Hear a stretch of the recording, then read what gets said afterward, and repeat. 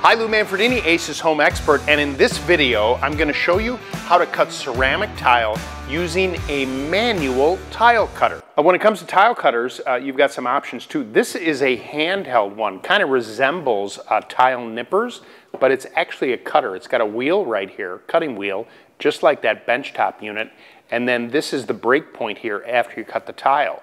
So this is great to have on a project to keep in your back pocket.